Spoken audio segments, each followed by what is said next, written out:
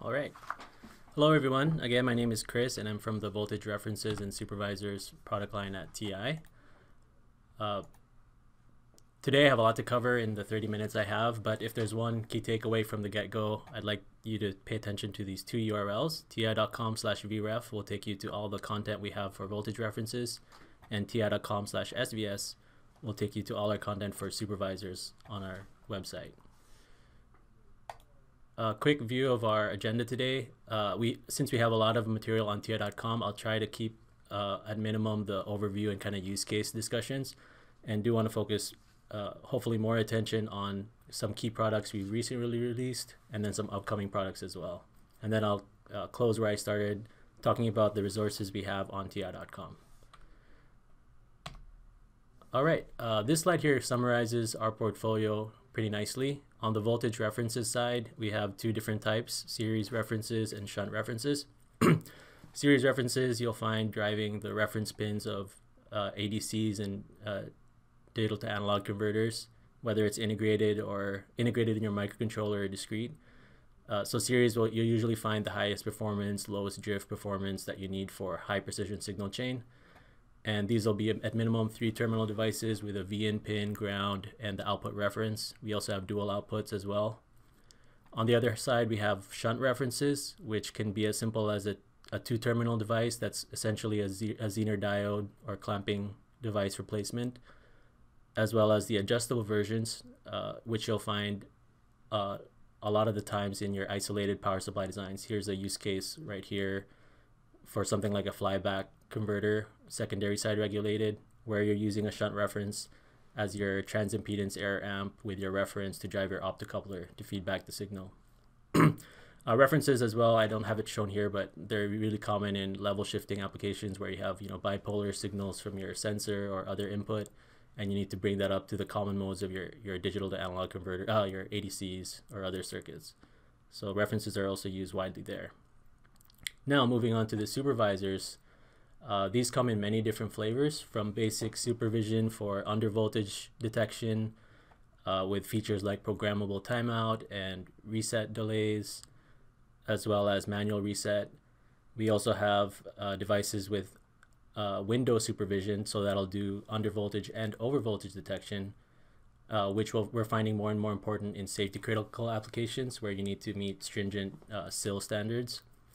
And then we also have parts with integrated watchdog timers. So instead of monitoring for voltages, this will monitor for pulses from your microcontroller or other FPGA or DSP, making sure your processor is alive and behaving as you expect. All right, and the last row here is really just meant to emphasize the benefits that our portfolio represents in your system. So we're meant to work in a variety of environments with wide VINs, really wide temperature ranges for a really robust system. Really, our devices are building blocks, not really the star of the show, but they're really going to help you achieve the highest performance, accuracy, low noise in your signal chain. And then for battery powered applications, we have devices that'll really serve the IQ requirements of your system. And then we really have devices that come in small packages if you're in space constrained applications. Before I jump into our products, I did just want to highlight some reference diagrams we have on ti.com and where our devices fit in there. ti.com, if you haven't covered this in previous sessions, we have a wealth of these block diagrams where you can click on any subsystem in the diagram and see the relevant reference designs and products for that subsystem. Just here for e-meters, where our products play quite a bit. You can see if we're off of a flyback converter offline, you may need a shunt reference for your flyback optocoupler. Anytime you have your power supply feeding all the subsystems, you may need monitoring and supervision there. In the critical metrology piece, where you need high precision above 12 bits, going into the 14, 18 bits, you might want a external reference for your ADC to really get the performance out of your signal chain there. And then the brain of your system, your apps processor, feeding in the metrology information to your comms. You may want a supervisor and watchdog to really make sure there's no hiccups in the operation. I have a couple more block diagrams, but kind of the same story: where to look for our parts, anywhere you have your power. I don't have it here, but depending on the topology in your PLC input module, you may need a shunt reference to monitor and supervise your processing, as well as in the actual signal. Anytime you have a signal chain, if you need that high performance, low noise, low temp drift, consider using a external reference. This is just another block diagram, but the same kind of idea where you would find our parts in such systems. So our parts are used in a wide variety of applications, from industrial, automotive, medical, PE. Really, you'll find our building block parts used everywhere. Now let's jump into our portfolio, starting with references. This is kind of a rehash of what I've already discussed. The main applications for our voltage references. So for your precision references for your data converters, helping in your power regulation and feedback path, providing reference for level shifting and common mode biasing, or as a reference for if you're doing a discrete implementation of a detector of some kind, you might want to use a reference. We can't cover everything in the portfolio, but I find XY chart is the best way to illustrate our portfolio and how it's divided.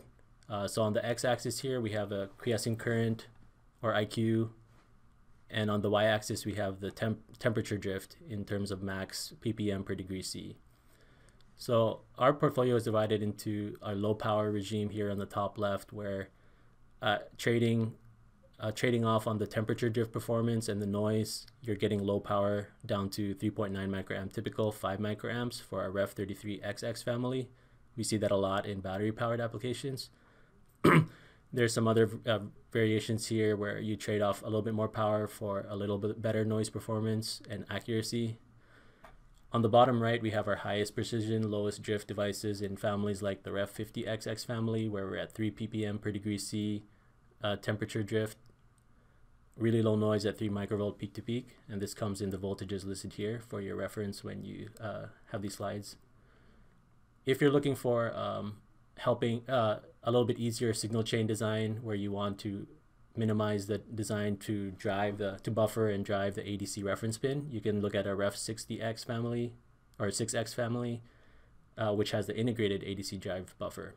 All right, here at the bottom left is actually the part I want to talk about in some detail, is the Ref34XX family.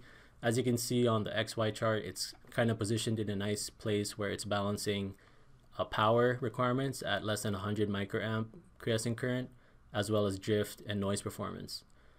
You can see that for a lot less current than our highest performance, lowest drift parts, you're getting pretty close actually in terms of temp drift and noise performance.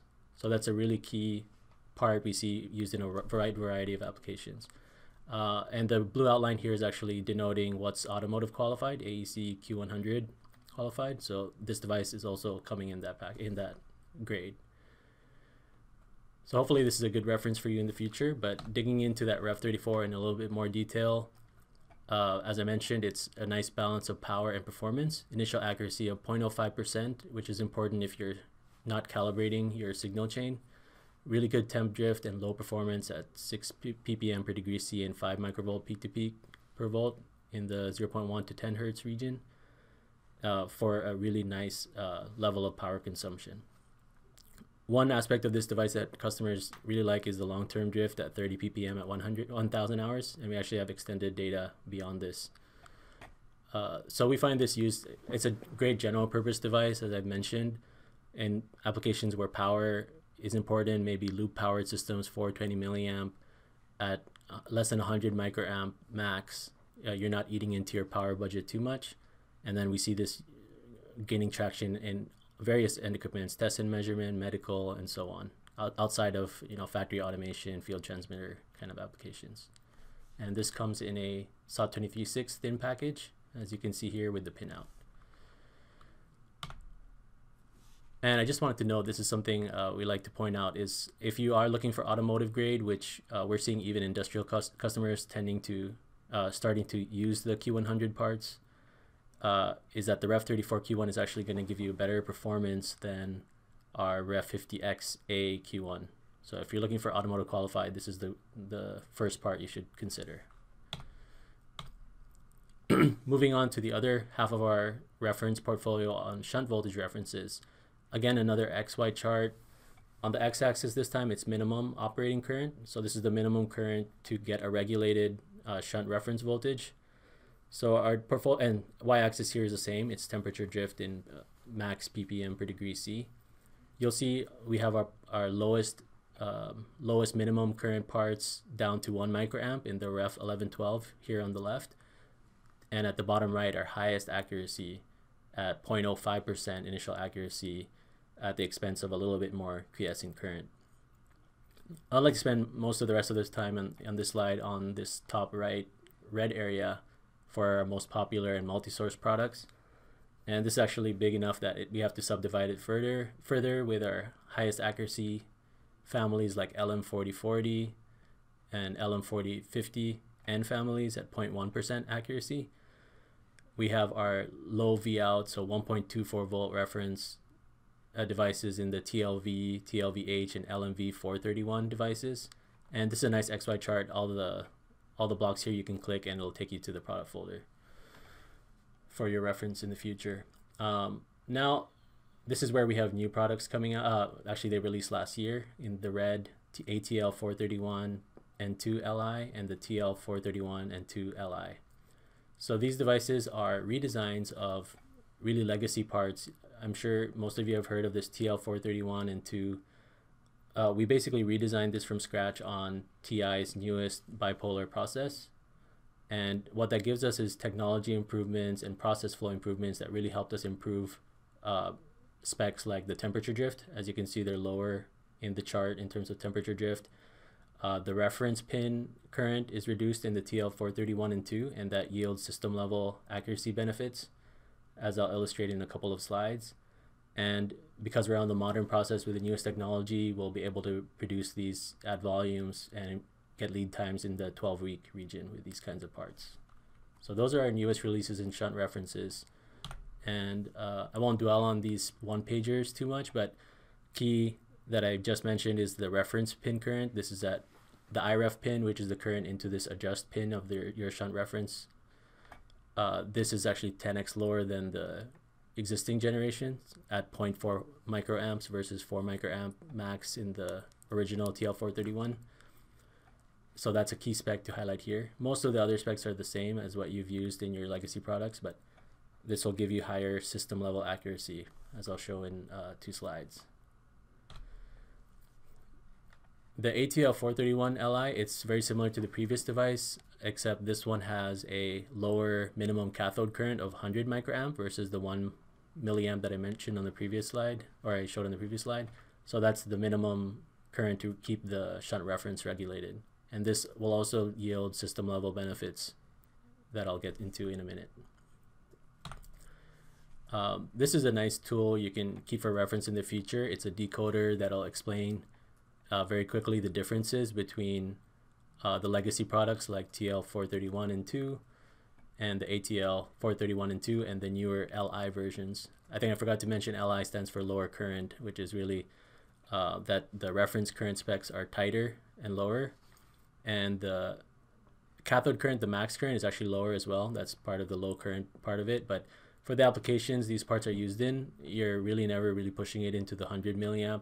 So 50 milliamps is what we found is more than sufficient for the applications of these parts.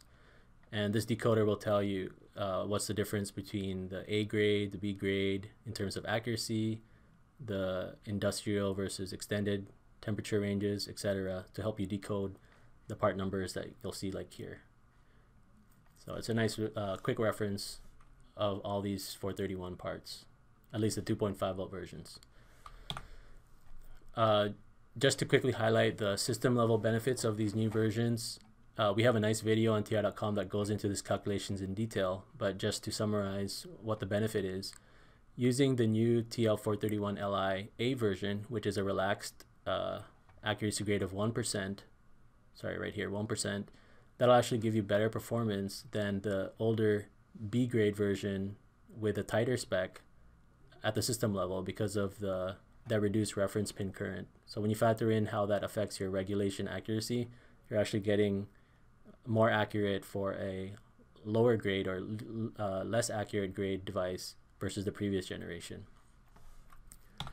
In terms of power, in systems where you need to meet class 6, for instance, class 6 level power consumption in the no load conditions. For example, here for European Code of Conduct, power adapters with less than 49 watt output, in no load or shutdown conditions, your system needs to consume less than 75 milliwatts. There's a benefit in using the ATL 431 Li with that lower minimum regulated current of 100 microamp, even with the margin here of 200 microamp. That'll help you meet the power consumption requirements to meet those standards. And that same video that I just mentioned covers this calculations and this discussion in more detail. I just wanted to highlight very quickly the benefit there. Last note on references I want to make, which I kind of brought up at the beginning, is that shunt references are really good Zener diode replacements. So anywhere you want to do a simple clamping of a voltage at a node or low-cost overvoltage protection, using a shunt reference instead of an actual Zener diode may be a good choice, as these will be able to regulate at much lower current for lower power consumption, as well as higher accuracy rating than a actual Zener diode. So these are some parts you may consider for using in those applications. All right, I'd like to spend the rest of the time on our big supervisors portfolio. Supervisors come in different names across the industry. You might see monitor as well, voltage monitor, voltage detector, reset IC. These are all lumped together for us under this bucket of supervisors. I think I've covered the use cases already quite a bit, but just to recap quickly, our supervisors are meant to help monitor the critical supply rails in your system and sometimes other signals, not just power. And they'll help you precisely control when your loads and your other power converters will turn on, as these are high accurate, many with features like power manual reset for external push button, override, programmable delays if you want to do some sequencing or have a window of startup that you want to control precisely. And they come in multi-channel versions as well, as I mentioned before. This is a snapshot from our quick reference guide on ti.com, which is a really nice way to see how our portfolio is partitioned. Just starting at the top left on single channel, we have our most commonly used parts, 3-pin basic supervisors at the top left. If for battery powered or just low power focused applications, we have our lowest IQ devices that go into the nanoamp range. As I mentioned, for safety critical applications, things like safety PLCs or any other application where human operators need to be protected, we see wide usage of our window supervisors, which will do under voltage as well as over voltage detection. And these also come in integrated watchdog varieties, so you'll have the window supervision plus watchdog timing as well. We have some parts in battery O-ring, so to help you switch from your main power supply to a backup battery if the line goes down. The watchdogs that I just mentioned, and I'll actually get into more detail on this on the next slides. And then some push buttons. Down here at the bottom, we have our families of multi-channel supervision products. So we have dual channels like the TPS 3779 and 80, up to triple channel and quad channel with our TPS 386 XXX family. So we see these widely used when your systems have really complex power requirements and you really need to have a close eye on the voltage levels in your system. Okay, now diving into specific products we've recently released. The first one is the TPS 3431. This is actually a standalone watchdog, so not a supervisor in terms of supply voltage monitoring. This is really just monitoring the watchdog pulses from your microcontroller, seeing if they're not coming at the expected interval. So a standard, we call this a standalone standard watchdog, as this will only monitor for late faults in the watchdog signals from your microcontroller or processor. And on the next slide, I'll mention our other family for our other product for window watchdog. Some key things to point out is the user programmable timeout. So you can actually set what is the timeout window that you want to operate, you want to wait for a pulse from your microcontroller before asserting the flag, with the 15% timeout accuracy there. This comes in a 3x3 VSON 10 package as shown at the bottom right. So, all right. The other device is a window watchdog, very similar to the previous one, except the window watchdog means that you can precisely program a minimum time delay from the pulses as well as the maximum delay. This is useful in detecting when you have a runaway processor that might be just sending pulses frequently if it's in the wrong part of your loop. The previous TPS 3431 would not be able to use that, detect that, as it's only a late fault detector. So this one would be able to do early faults as well as late faults in terms of watchdog detection. With the same programmable functionality with external capacitors and 15% timeout accuracy. And these are relatively low IQ at 10 microamp, both of these families. And that comes in the same 3x3 VSON 10 package. All right. And I think I forgot to mention this, that these standalone watchdogs, we're finding them gaining traction again in safety applications and applications where your system is out in the field for 5, 10, 15 years. You really don't want human intervention to reset or get your system back on track if it's in a hiccup or other errant state.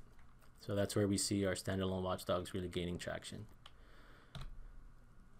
Now moving on to one of our new upcoming supervisors. This is the TPS 3840. This is actually available on TI.com for samples, and it'll RTM in a couple of months. So this is this is going to be one of our lowest IQ supervisors at 350 nanoamp typical, with a wide VN range up to 10 volts recommended, but the actual rated max is 12 volts. Extended industrial temp range up to 125 degrees C. Very good accuracy, and at RTM we'll release this in 6 voltage threshold variants, but we'll be able to trim this very quickly for different 100 millivolt step thresholds from 1.6 volts to 4.9, depending on what you need in your system. This will have programmable delay with an external CT pin with 30% delay time accuracy. We have some good collateral of this part being used in grid applications, so circuit breakers, and some material on how this could be used in e-meters, but we see this really having applicability in lots of applications, anywhere you're battery powered where the low IQ is useful, and with a 10 volt up to 12 volt max operation for battery powers with multi-cell series, this is another great device to use. All right, and this comes in a SOT23 5-pin package.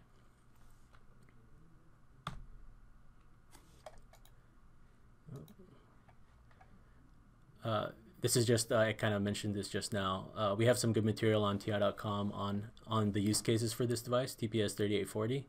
So as a leakage current detector, we have a nice blog written by our systems engineer there. We have a nice reference design that's showing a variety of use cases for this device as comparator or power sequencer or just basic supervisor. And we have a nice summary of how this would be suitable in e-meter applications. So some good references to dig into. The last device I want to talk about is the TPS 3703-Q1. This is a window supervisor, so it'll do under voltage and over voltage protection. As I mentioned in the overview, we're seeing really that parts like this are really useful for meeting the SIL requirements of safety critical applications, where you really need to monitor all the supply voltages, make sure they're precisely regulated within certain nominal window ranges. So this device will have 0.9% accuracy across temp, even tighter typical values, and we'll release this in a couple of months with nominal voltages from 1.25 up to 5 volts, so 1.8, 1.2, 3.3, 5 volts. But we'll be able to make variations of this in 50 millivolt steps as shown here. And this will be able to be trimmed for different nominal threshold ranges around the nominal supply, from 3% around, say, 3.3 volts up to 7% around the nominal voltage rails. Some other nice features of this device are there are going to be fixed delay options as well as programmable reset time delay, again with some kind of external cap to program that desired reset time delay. And another nice feature of this device that's new for us is integrated reset latching. Again, in safety applications, unlike normal supervisors that'll assert a reset and go back to normal operation after the time delay, latching the reset will actually, once you trigger a fault, either under voltage or over voltage, if you're using this option for integrated reset latching, it'll actually just hold that asserted flag until you manually deassert the reset. So this is good for safety applications where you want that flag to be asserted, and then you want to manually let the system resume using your GPIO to flag it. So this is another device coming out in 2 months that we're really excited about. We see a lot of interest and traction in various applications. All right, now just to close on where I started, we have a lot of information about our devices on TI.com, whether it be video training series for both our reference portfolio and supervisors, a variety of reference designs highlighting or featuring our products in various applications. The quick reference guide that I just showed, the power tree for our supervisors, is right here, and we have various app notes and TI blogs as well. So again, if there's one key takeaway, if you need to find a reference or supervisor for your design, start here at the ti.com/vref, or for a supervisor, ti.com/svs.